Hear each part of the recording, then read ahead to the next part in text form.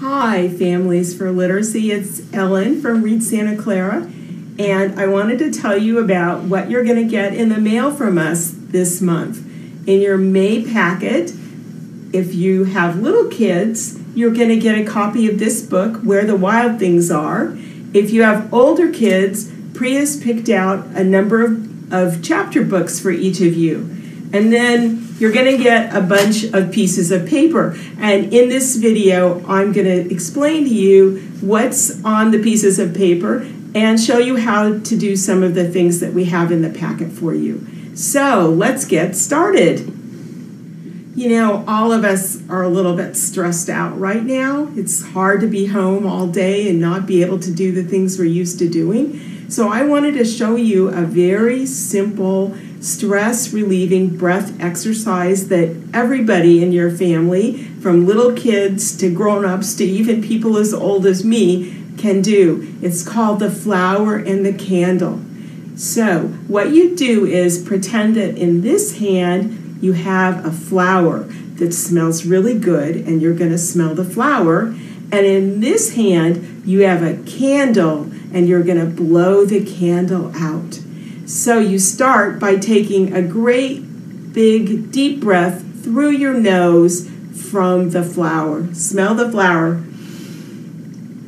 And then you blow out the candle with a great big breath from your mouth. So I'm going to do it all together again. Here we go. You can do it with me.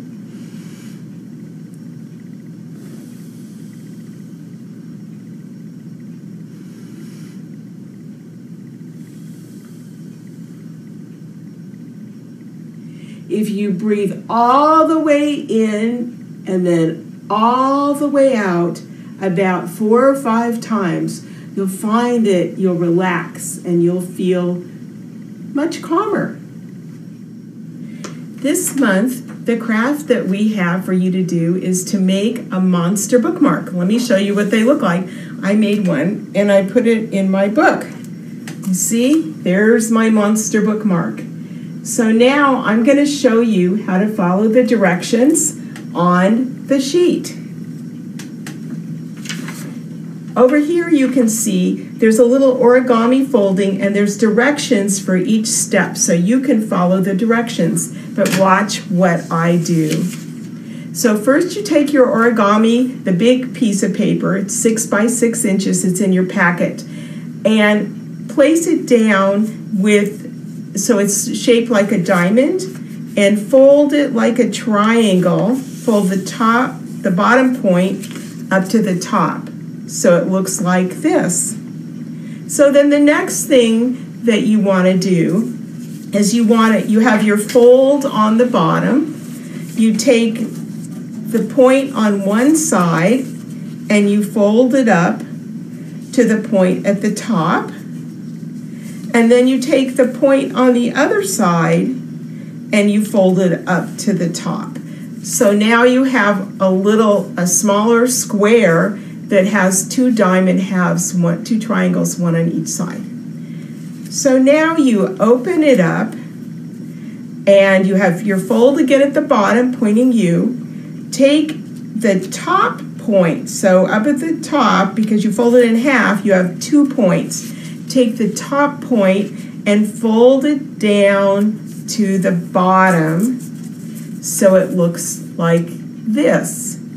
Now what we're going to do is we're going to tuck these 2 side pieces in. And when I practiced doing this at home, I found that the easiest thing to do was to turn it and fold that point in straight like this. So fold it in like this.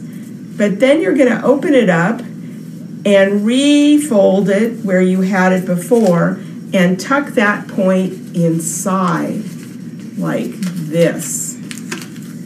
So now it's tucked inside. Can you see that? It's tucked inside. So let's do the other side. I got a little messed up here, but it'll be okay. So fold it in, fold it into your point like this, fold it open, and then fold it where it was again before, and tuck that little point in, like that.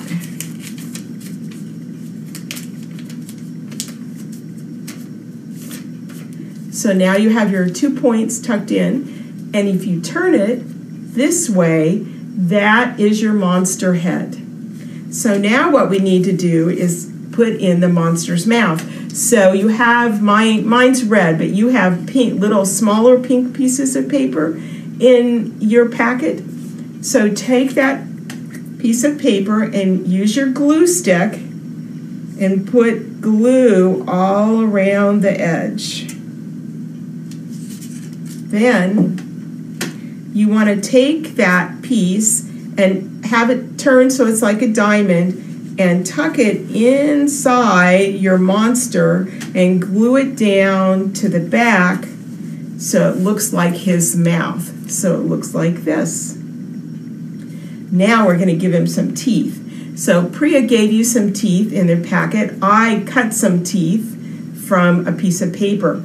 So it's very you need to be careful with your teeth, because what we're going to do is we're going to put some glue on them, and then we're going to glue them to the inside of the top part so his teeth stick out like that.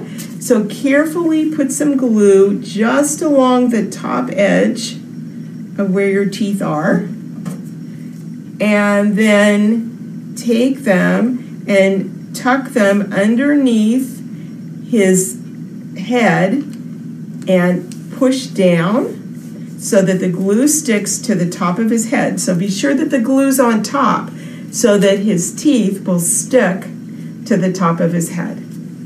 Now, you have some very nice Google eyes in your packet to put on your monster. I don't have any, so I'm going to cut a couple of circles out of this little piece of paper, and that's what I'm going to make the eyes out of. And if you want to make another bookmark and you don't have any more Google eyes, you can do the same thing. So I just cut 2 little pieces of paper. They're kind of stuck together, 2 pieces of paper. And now I'm going to take my glue stick and stick them on, glue them on. There's one eye, and there's the other eye. And then if you want to, whoops, he didn't stick very well. Let me try to get him on there better. There. So now we have 2 eyeballs, but we need some pupils. So I'm just going to take a pen, and I'm going to draw in some eyes, some pupils. So now your basic monster is all done, but you can decorate him however you want. You can put horns on him like I put on my other one. Let me think. I think I want to give him a big pink tongue. So I'm just going to cut a big piece like this. And what about if I stick it in there? Will it look like he has a tongue? Let me try that. So I just need to put a little bit of glue on the top. And I'm going to glue his tongue so it looks like it's kind of sticking out underneath his teeth. There you go. So now he's got a tongue.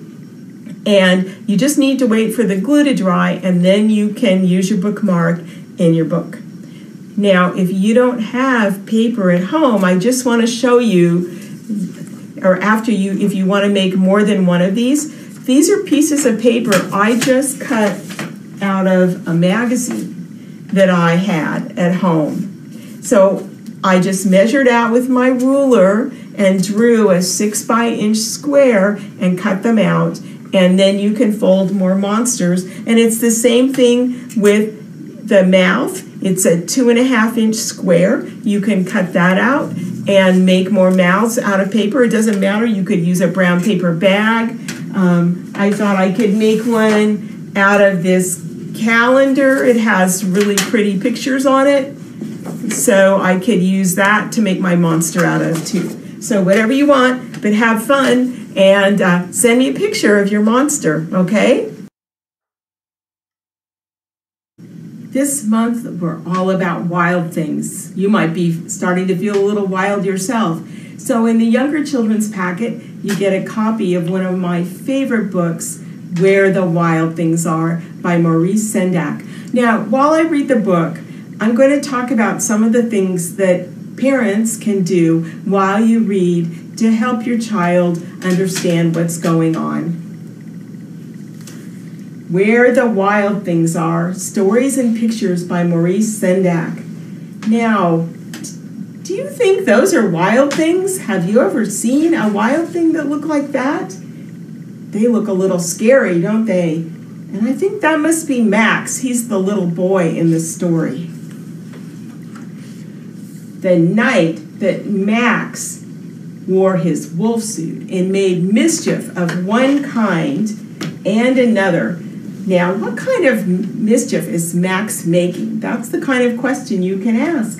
It looks like he's building a fort in his room, but look, he's putting a nail into the wall. And now he's chasing his little dog with a fork. That Max.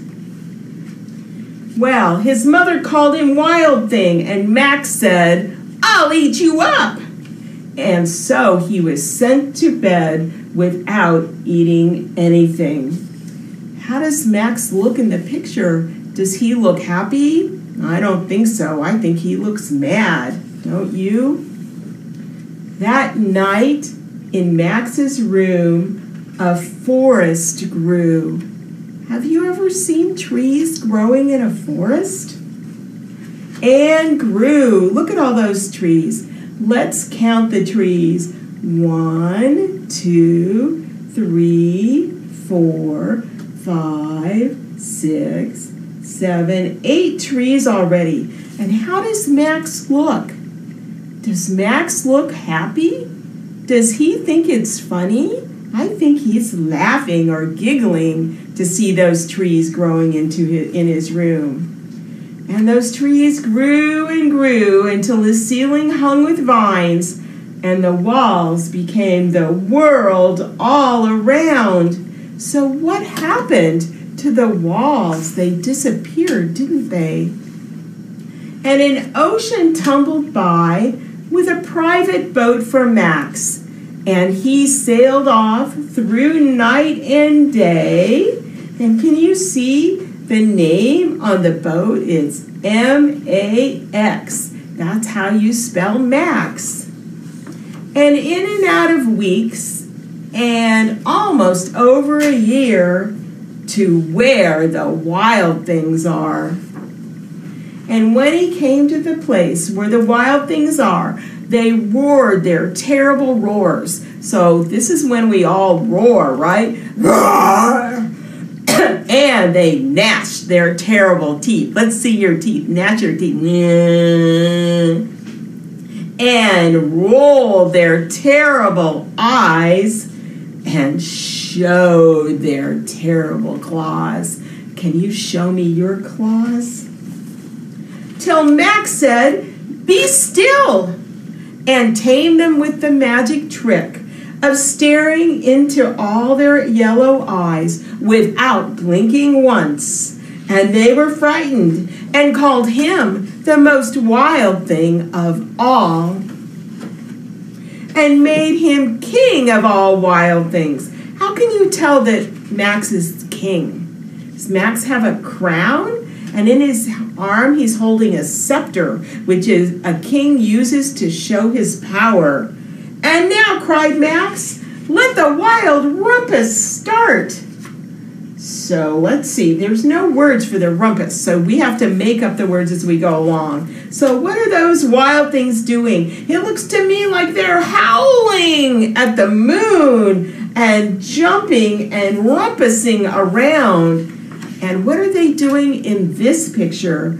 Are they swinging in the trees, swinging from branch to branch?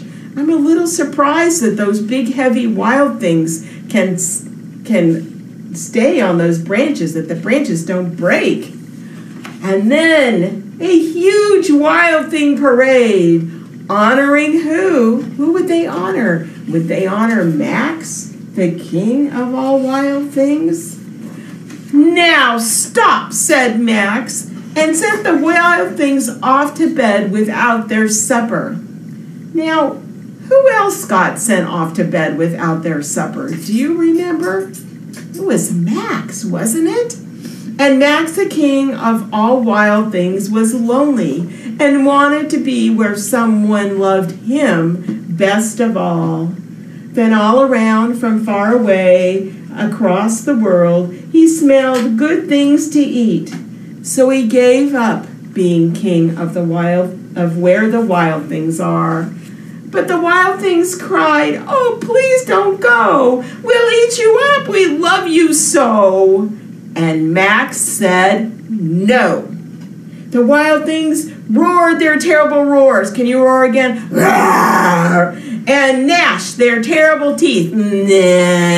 And roll their terrible eyes. And show their terrible claws.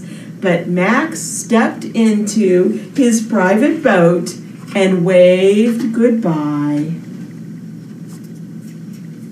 Oops, having trouble turning the pages. And sailed back over a year and in and out of weeks and through a day and into the night of his very own room where his supper was still waiting for him.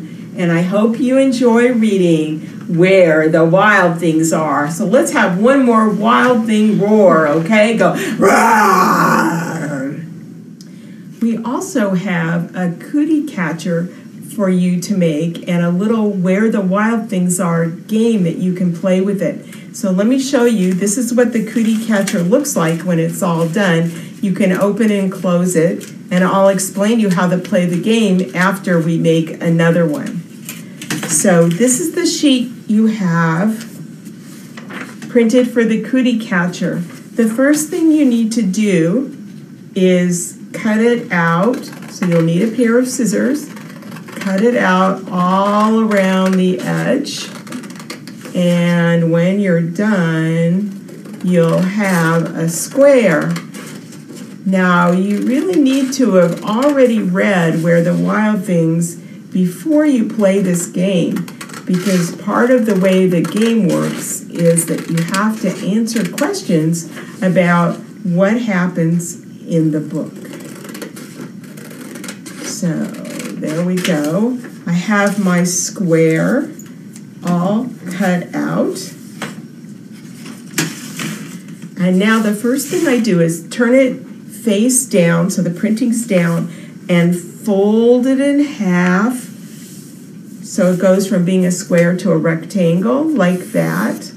And then make your creases really good and sharp, and then open it up and turn it the other way and fold it the other direction into another rectangle. So you folded two rectangles, and so in the center of your paper you have a cross. And all these instructions are on the sheet that we gave you.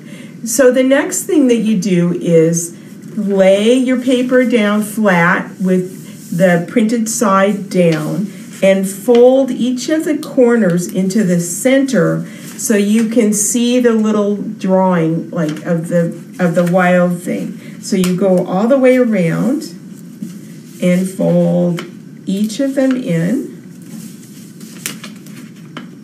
to the middle like that, and again make your folds nice and sharp so you can go around and push them down again. Now take your cookie catcher and lay it face down again so you can't see the pictures anymore, and take the corners and fold them in, each corner into the center again. And when you do that, you'll now see the numbers.